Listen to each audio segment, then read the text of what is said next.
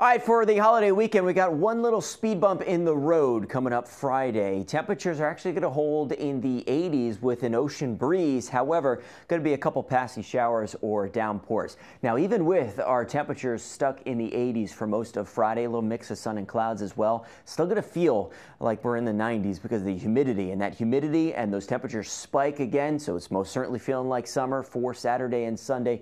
Likely feeling between 90 and 95 degrees Saturday, and then probably feeling closer to 100 degrees on Sunday.